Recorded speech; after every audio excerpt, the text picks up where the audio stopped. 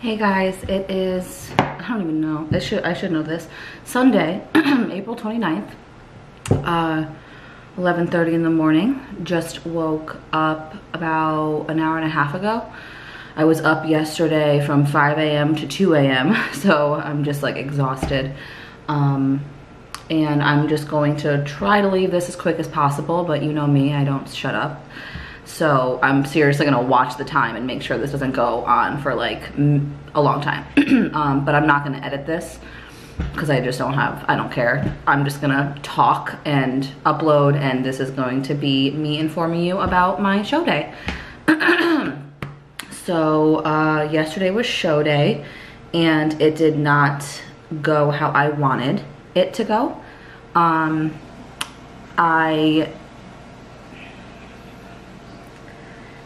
I competed in Bikini True Novice, which was with all the competitors who have never competed before. I competed in Novice, which is all competitors who, have never won, babe? Before, or never placed, I think? I think they've never... Whatever, you guys know. Or maybe you don't. Novice is like people who've never placed or something. Or no, because Larissa did Novice. I don't fucking know. Novice is like, I think for that season, competition season, you could have, you had never placed or something. I don't fucking know. Something like that. I think it's like first or second overall you never won something, or you never won your class. I have no idea. We don't fucking know. I should know this, but anyway, if you're a competitor, you're probably laughing at me, but I competed in Novice. Just like, it's like, not, I don't want to say beginners because there was other people that competed in Novice that weren't beginners, but I think if you haven't placed that competition season yet or something, I don't fucking know. And then I competed in my height class, which was A. I am 5 foot tall and 5 foot 3/4, shorter than I thought I was. I thought I was 5'1". And so there was no night show at the Florida Grand Prix, which is new. Usually pre-judging is in the morning, where they pull you out in a straight line in the center of the stage and they do comparisons. They move you to first, they like the little positions, and then you kind of get an idea of your placing from there, and then you come back at the night show for the awards. This show was just straight through. Awards were given right then and there, live judging right then and there, and the comparisons didn't happen in the center of the stage. Comparisons were on the side of the stage. So I don't know how you can really compare physiques when there's a line of girls on the side of the stage. And so it was just weird. Before I tell you my placing, I'm just gonna tell you how the show went, because it was very different than the traditional show that, like, if you've seen show footage before, it was like the opposite of what happens. It was very, very strange, and just weird. So my posing, I pose best, I think my best side, the pose that I love is on this side of my body. This is my good shoulder without the tattoo. My glute looks really round. It's like my selfie pose that I'm always posting on Instagram.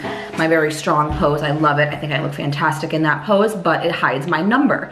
So usually what happens is, when you do your routine, if you're in a pose where they can't see your number, the judges will say, lady, show me your number. And then I had a pose that I would hit for that scenario when they asked to see my number. So I would turn and hit a front pose where they saw my number, and then I would go back to my strong pose.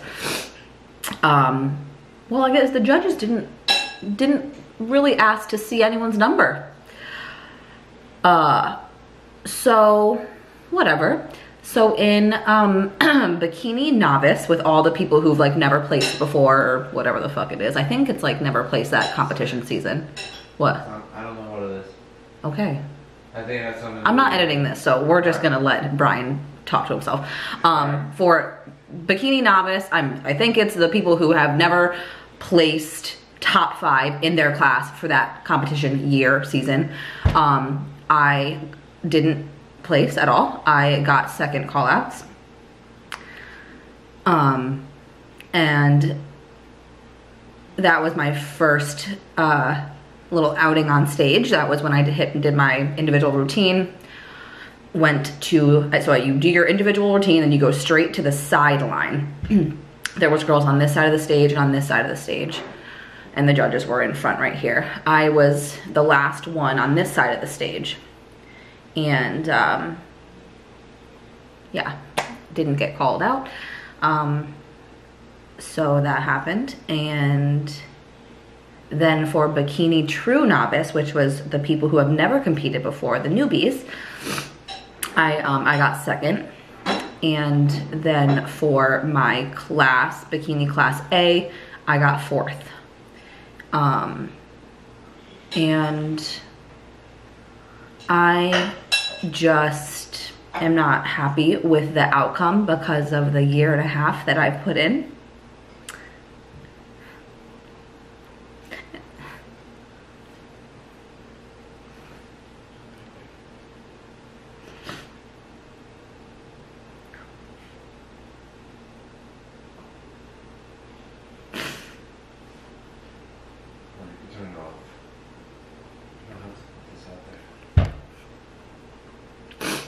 I've just like,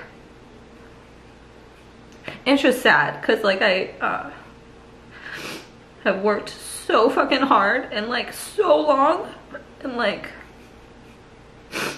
I just basically why I'm like so upset is because like I put my life on hold for 1.5 years.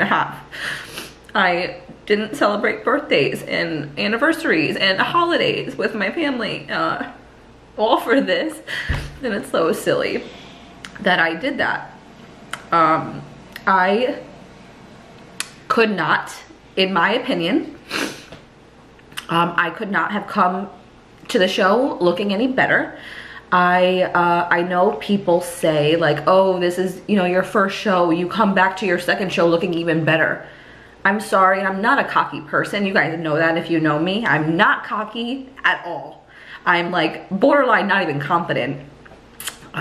So for me to say that I truly believe that if I did a second show, I couldn't come in better, like how could I have come in any better? I'm sorry, but that is the truth. Again, not to sound cocky, because you guys know I'm not, but there was not one person, not one girl that I saw that I was threatened by, which says a lot for me because I usually am just like, oh my God, I don't give myself enough credit. And I was pretty damn confident looking at the physiques around me. It was just, it sucked. You know, one of the many girls that beat me was actually chewing her slice of pizza as she was stepping on to the stage. So that was like, it was just silly. I had a great prep. It didn't even feel like a prep because it was so good. And I know that I didn't disappoint my coach, but like, ugh. We just like thought it would turn out better. So like, I just feel like, ugh. It just sucks because I just feel, I know I didn't let my coach down. I know that. I just like, I feel like I did. Brian's like over there having a hard time listening to me, but that's how I feel. I just wanted to tell you exactly how I feel. I'm embarrassed. And that's about it. I have like 73 messages on Instagram asking how I did, and I just want to delete them all.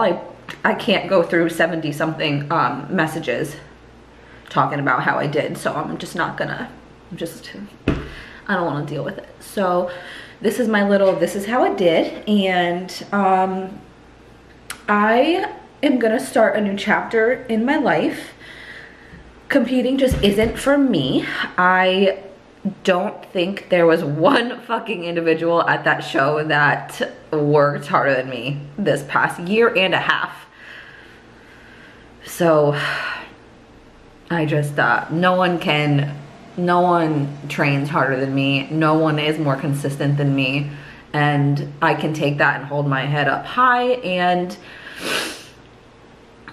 I did my absolute best. I couldn't have done better. I couldn't. I had to also switch up my posing halfway through the show to a pose that I have not practiced in maybe 3 months. So that was, I mean, like, it wasn't hard. I just hit it, and Paul was like, you got it. This is, yes, like, you're hitting the pose right. But I haven't practiced it. I didn't practice I haven't practiced that pose and transitioning from that pose. It was literally like, I've been practicing doing one side of my body, transitioning to that one side of my body, to the point where it is like I could do it in my sleep. And to have to switch that halfway through the show was so hard, because it was literally like I had to do the opposite, go the opposite way of the way that I've been practicing every minute of my, you know, prep. So that was like hard, but I'm damn proud that my first show I was able to like adjust and make that quick little switch to my posing. I really wasn't nervous, actually, especially after I got off and I got second call outs for novice. I was like, fuck this, I don't care. Like, that took away every ounce of nerves. Any butterfly that I had was gone. I was just like, I'm so ready to leave. But yeah, it was just wasn't fun to me. I, of course, like, you know, I met some of my teammates, Team Pro Physique girls, who were like the sweetest. They didn't even, I mean, they did great. They did good. Better than me, but not as good as they should have for the package that they brought, because those girls on Team Pro Physique, wow, they looked fucking amazing. And deserved to place better for sure. For fucking sure. So yeah, it just sucked that the judges weren't even asking to like show me your number. I don't know if they saw me. I don't know. I'm not gonna make excuses about teams that were there. I'm not gonna make excuses like, oh, they just didn't see my number, so that's why I didn't place well. I got 4th for my open with the new pose that I had to not learn, because I didn't need to learn it, but the different pose that I had to switch to. So whatever, this is a new chapter of my life. I will not compete again. I work too hard to have a table of 8 to 10 or however many old men judge my body and make me believe that it's not good enough. This just, it really hurts, and like it makes you second guess like your whole body. And now I totally get how like females have like you know, they get body dysmorphia, or they start to hate themselves, or eating disorders from competing, because you really start to second guess all that you do and your body, and it's really shitty. Competing is like really just so mean. It's so mean for the head judge to be like a 75-year-old man. I mean, I don't care what he thinks of my body. I don't even care to hear my feedback. I don't care. I had more muscle than everyone that I saw, so I don't know if that was why. I have no fucking clue. But no one is going to make me believe that I have to lose muscle. No one's going to make me switch my style of training to go lighter, to go softer, to be more fluffy. So this is a new chapter of my life where I'm gonna live. I basically took 1.5 years of my life and put it on hold. And I tracked everything in my phone. I didn't go out to eat. I secluded myself. I was gonna miss my best friend's bachelorette party later this year because I was gonna be on prep. I need to start living. I'm 27 years old. I will hopefully be having babies in the future, and hell yeah, I need to start living. I've been to California. I go to California every 3 months to see Amanda Bucci and do the Influencer Academy thing. And not one time have I been able to go to California and like go to a restaurant. Believe it or not, I've been there, what, 3 or 4 times, and I have not once like went to a restaurant and ordered what I wanted. So I'm going to California in 2 weeks, and I cannot wait to eat some vegan food. I know that sounds really like not exciting, but trust me. It is. It is. For Brian Sullivan to say that Californian vegan food. Mexican vegan, woohoo! Yes, gracias madres. I did go there. I tracked what I got. I got what I didn't. I got something that, like, of course it sounded good, but it wasn't exactly what I wanted.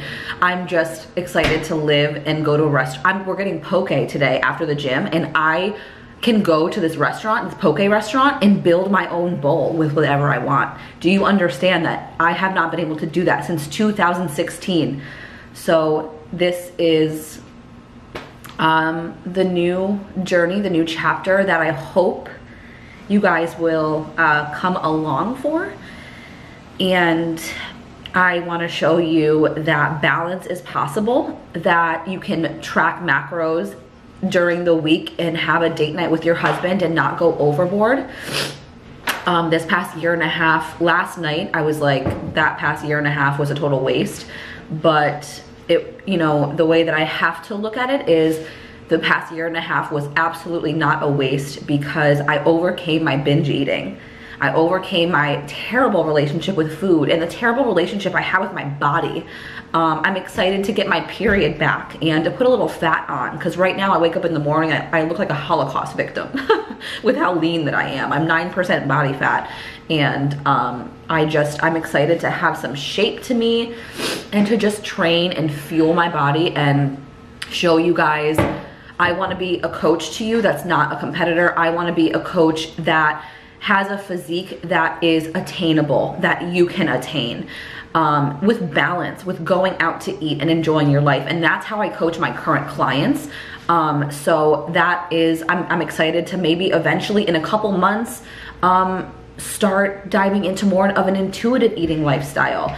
I am going to do some type of reverse. I have no idea, because I mean, I ate 290 carbs the day before the show. So like, I don't even know if I have to reverse out of the show. I have no idea. Paul's gonna tell me what to do.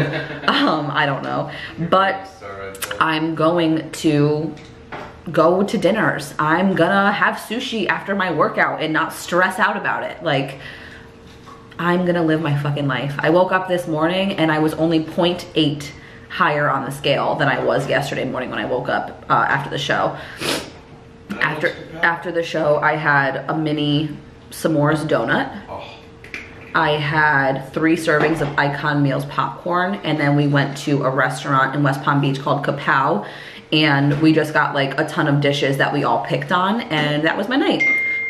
So that's that. This is 18 minutes. I'm sorry I cried. I should probably cut that out, but I'm not going to, because that's my real reaction, and I'm not gonna hide that I'm upset. I'm not gonna hide, and I'm not a sore loser. I'm not. Congratulations to all the girls that won. I worked harder than that to get the placing that I got. I worked very hard, and it just wasn't, my body isn't what the judges like. I'm not, it's okay that I don't have the body for competing. I don't have a soft Barbie look, and I'm cool with that. I want to be a badass bitch that squats 230 with no belt, no squat shoes, no fucking knee sleeves, and I want to overhead press a 25 on each side and fucking like beast it. I'm 5 fucking foot, and I can lift some heavy ass fucking weight. So that's, I'm just gonna be a badass at life, and I will just walk around with a pro physique, because I believe that I have a pro physique, and that's good enough for me and good enough for my coach. So please don't tell me not to give up, because that's actually making me more pissed. No one can tell me what to do, and if I choose to not compete anymore because I don't think it's for me, then that's what I'm gonna do. I don't like the process. I had a terrible headache all day because I was dehydrated. My feet hurt, my tan, it was just like I had to pee out of a cup and hold it all day. It was just an exhausting day to like not even have fun on stage. So it's okay. Competing is not for everyone, and that's fine. At least I did it, and now I never have to wonder what if. Now I can just be like, all right, I wasn't good at competing. That's fine. Maybe I would do better in the WFBB, WBFF, whatever the fuck that's called. I don't remember the name of it, but it's like those girls are WBFF. Those girls are fucking shredded with wings on. It's like really like glamorous, and they are shredded. I'd probably do better in that division, but I don't care. I don't need a judge to tell me I'm great, because I think I'm great. I love my body, and I wouldn't have traded it with not one human being under that roof yesterday. I love my muscle. I love my six pack. I love my butt, and let's just work on getting it bigger, right? So hopefully you guys still care. Why do I feel like I let you down? I know I didn't let them down. I just feel bad. I have to stop caring what everyone else thinks, and it's just hard when you have like a following, and like, I don't know, it's just tough. So it's been 21 minutes and I cried a lot, and I'll probably be super embarrassed to post this, but I am one of the only real motherfuckers on the internet who will post something like this. I can't remember your name, but the girl with the beautiful eyes and the pink suit, will you message me or email me or comment? I want to follow you. I want to be in your life. I fucking loved you. I vibed with you hard, and I haven't stopped thinking about you because you just made me feel, you're just a good person, and I want you to message me if you see this. Beautiful eye makeup, pink suit, you and your friend in the purple suit. You guys were just, oh, I just wanted to hug you right now. I love you. So message me, because I just want to follow you back, and I want to be your friend. So if you are watching this, message me, because I would love to just like be online friends, real life friends, especially if you're local. But anyway, that's that. I just had some chocolate chip pancakes that I made at my house. They were like protein pancakes. I did cardio this morning, just to like clear my head and sweat, and now I'm gonna go hit some legs. My mom is here. This is her last full day. I have not been able to spend one day with her. She's just out seeing friends, so she isn't even here right now, but the plan for today is to go to the gym and hit legs. I'm gonna get some poke after, and then me and my mom and Brian are going to set up the grill outside, get plants, and make my outdoors really pretty, and then we're gonna just grill outside and have a great night together. So I'm excited to bring you guys recipes again that you can enjoy. I'm excited to get my recipe cards every Sunday going. I'm excited to eat my Mediterranean quinoa bowl. I can't wait to make that. I haven't made that in so long. I want a gyro really bad and some pho, and then I think that'll be good. I'll be good after those 2 meals. But I just want to share the message that no one should make you feel less than. And that's it. So this is my journey on just self-love and balance and living and maintaining a body that is strong and I feel comfortable in and confident in, no matter what I weigh, no matter what my size is. And I want you guys to come along for this new journey that I have never done before. So that's that. I am gonna stay off social media, I think, for another day. And that's it. So I'm just gonna upload this and have you guys watch it. And I'm sorry for the tears. I'm sorry. I don't want you to think I'm a sore loser. I'm just sad because of all of the time that I have put in. And it's hard to not feel like I let people down. Because me and my coach had pretty high hopes for the show, but I wasn't even, I didn't even get nationally qualified. So that stung real bad. So it's okay. I don't need to compete. That's fine. So that's it for me. I am gonna go to the gym and start this new chapter. So sorry for talking so long. I love you guys, and thank you for the support, and that's it.